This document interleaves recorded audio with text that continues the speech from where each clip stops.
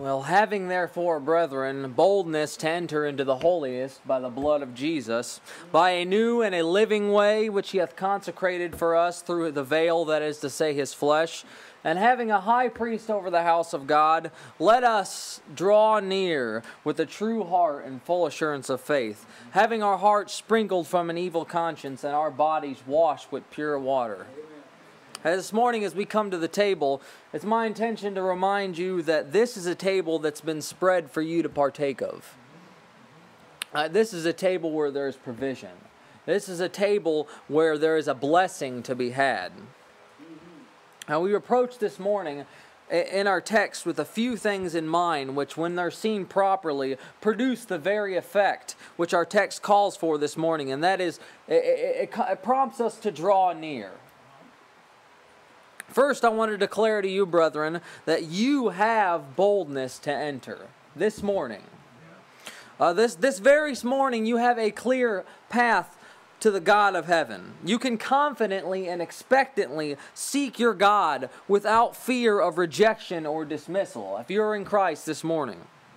You may actually make an approach unto the throne of grace to find grace to help in time of need. You can do this because the way is open this morning. Amen. When you come before God, there is no bill of debt that you see. Although we're poor in spirit, well, there's nothing. Whenever we approach God, whenever we go into His presence, we're not presented with a bill, so to speak. Because the blood of Christ exists in the holiest forever as a receipt, so to speak, of the price that was paid. So when you come into this way to your God, the bill is marked paid. Secondly, this morning, we remember that this way which we've been given, it's a new way. This is not an old way. This isn't a way according to the oldness of the letter. We're no longer bound to serve God according to our own. We're not going to establish our own righteousness before Him, not merely by commandments, but this is a new way, and it's a living way. Now, Brother Pat talked about this a lot in the renewal. It's blessed me in thinking about it too, that we are a colony of heaven, so to speak, on the earth. Although we live among the shadows of this earth, and although we dwell here, this isn't our home. We don't belong here. We're continually moving forward. Now, looking at it from one perspective, Christ has opened up the way.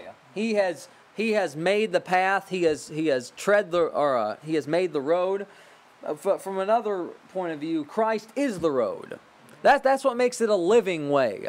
That you can't continue in this way unless you're in Christ. You can't continue in this way unless you are connected to Him. That's where the life is. It's a living way.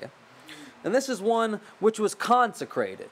This is a way for those who've been set apart from the world. This is a way for those whose hearts and minds are pointed heavenward. Now we come to the table this morning with a heart of thanksgiving and praise, remembering this blessed condition which we have been brought to that we are privileged to be those who are in Christ Jesus, and that Christ dwells in us. And thirdly, we remember that we have a high priest over the house of God. What a consideration is this, brethren, as I was talking about earlier, that not only has Christ opened up this highway of holiness, not only has He made a way clear, not only has He pointed us in the direction which we need to go, but He has actually traveled the path that lies ahead of us Himself. He knows the way. So we know that we can follow Him because we know He's in heaven now. A glorified man is in heaven now as our representative, and He tread the path that's before us so we can have confidence in any temptation that we have, any experience that we have in this earth. We can have confidence that God is able to give us the grace that we need to overcome it because we have a faithful high priest. A merciful high priest who's able to be touched with the feeling of our infirmities. See, He knows what it's like to be tempted, and he knows how to overcome it.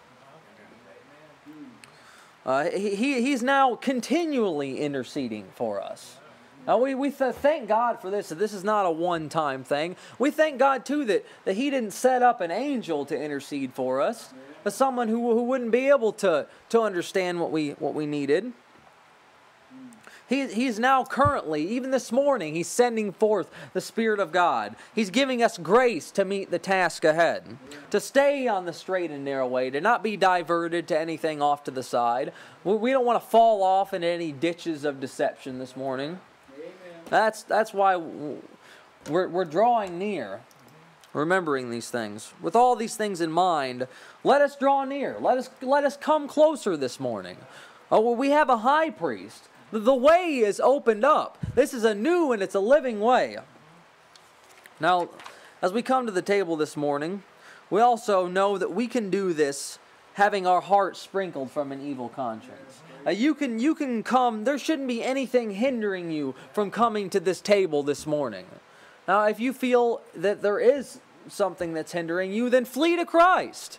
He's made this provision. He promised this in the Scripture, that he would cleanse your conscience and sprinkle and have our bodies washed with pure water. This is another thing that I've seen even more clear this morning, that if you're tired, just as I am in your mortal body this morning, then shake yourselves and allow God to quicken your mortal body.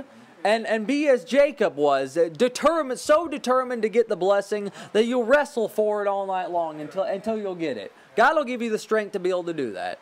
So let us give thanks this morning, brethren.